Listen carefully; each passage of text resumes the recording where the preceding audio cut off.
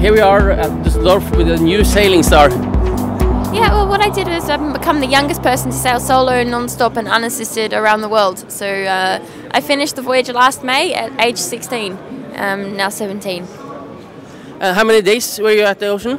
210 days, so just over 8 months, and yeah, ups and downs around the world, down under the Capes, yeah. And you sailed non-stop?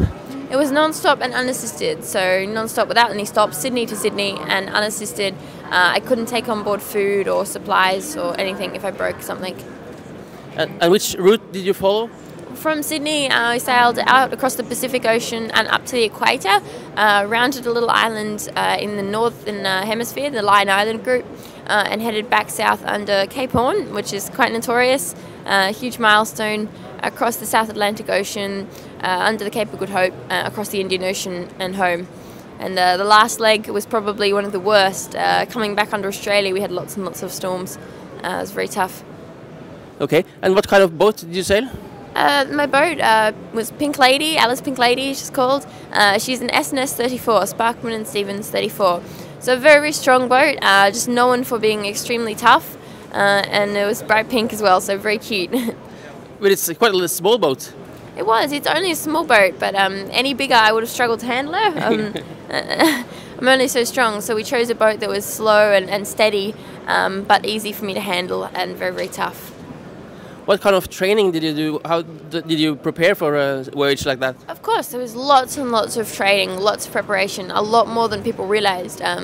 I dreamt about sailing around the world when I was 11, and ever since then I was working towards it. So pretty much since I was 14, I was just sailing full-time and preparing.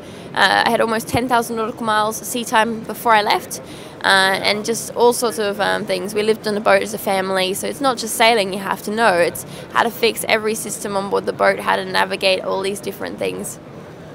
What about education? You're a young person. Can you do school as well? Yeah, well, I was doing distance education while I was at sea, so correspondence school, but of course I didn't get a lot done, so I should be finished school halfway through this year.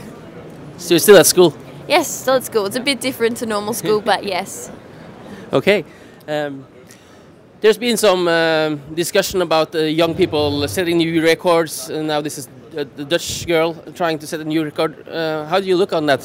To start with, I think Laura you're talking about is quite a different record, very different voyage, different record. But of course, you know, sailing around the world is a big, scary and a dangerous thing to be doing, so you can understand why people are concerned. But I know for me, what I was told over and over again before I left was the importance of preparation, to get everything perfect before you leave. Your experience, your boat, the team of people around you, that's what was more important than any age.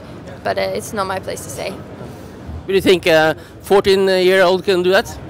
I don't think, you know, it's experience, not age. It's very much experience, not age. But I don't think that somebody who was too young and too inexperienced wouldn't get the support they needed to do a voyage like this. To do a voyage like this, you need a lot of support from team, financial, lots of support.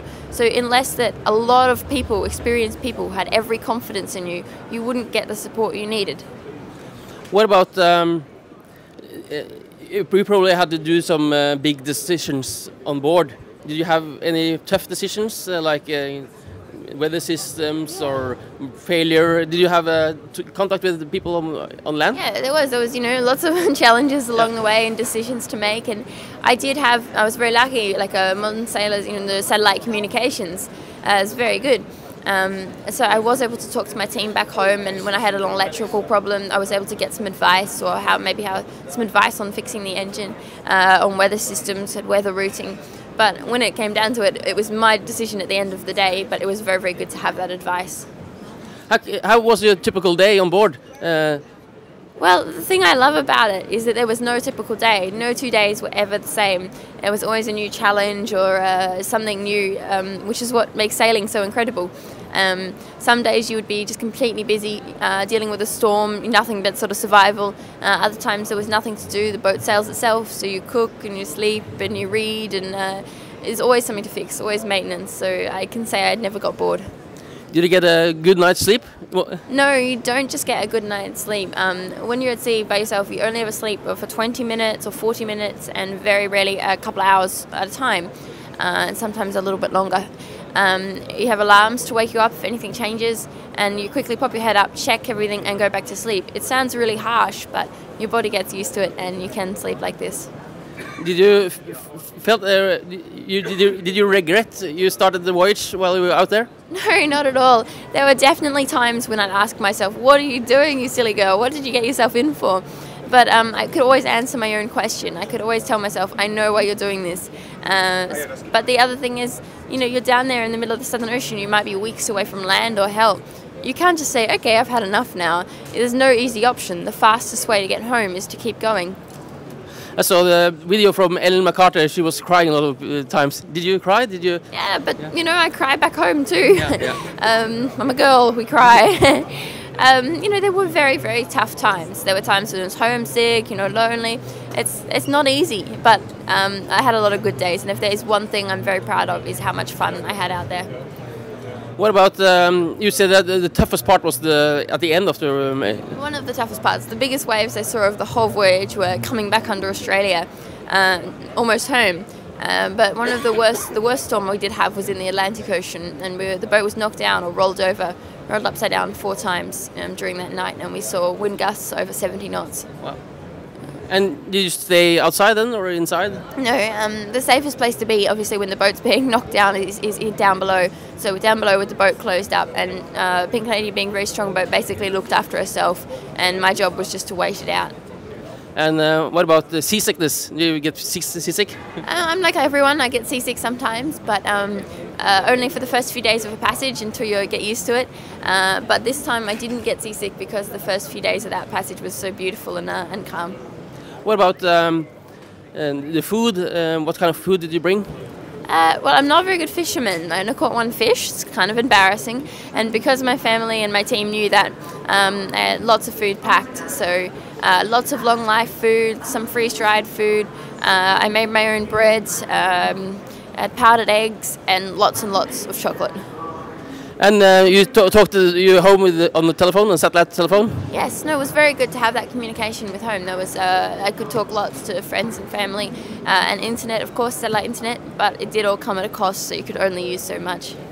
And you also wrote a book while you were sailing. Can you tell me? I was writing the blogs as I was going. It was sort of my diary that I would send home and share, and there was an incredible amount of people from even Germany and Europe following the blogs, which was really lovely to share the voyage with so many people. And it was a book that inspired me, so it was lovely to be able to do that again. And now you are here to show off the book. Yeah, I'm here in Düsseldorf boat show to launch the book in Germany. So I hope everyone in Germany enjoys it as well. What kind of languages? Is it Germany the first language beside English? No, the book's being translated into French as well, a few different languages. So it's cool, yeah, but it is exciting to share it with Germans because we did have a lot of support from Germany. One of the most interesting parts most people love about the book is the equipment list in the back. Yeah. So every single thing that I took with me is in the list there in the back, which is And how did you equip the boat? Was there any failure of the equipment? Yeah, a few things broke, nothing big. The engine did stop for a while, which I was using for some power, the wind generator, electrical problems. I had to keep stitching the sails up when they tore a few times, but no very big problems considering. What kind of rig do you have on the boat? What kind of sails did you use? It was very simple. Everything was set up so it was simple and strong and unbreakable. So it was just a simple cutter rig with a mainsail and head sail combination. I had a code 0 but no spinnaker, so it was just very, very simple. And you had the furlings, double furling forestay? No, not double furling, just the furling forestay, and then I used to hank the staysail or the storm sail on the second forestay, which is good because you need a storm sail that is just hanked on and completely indestructible.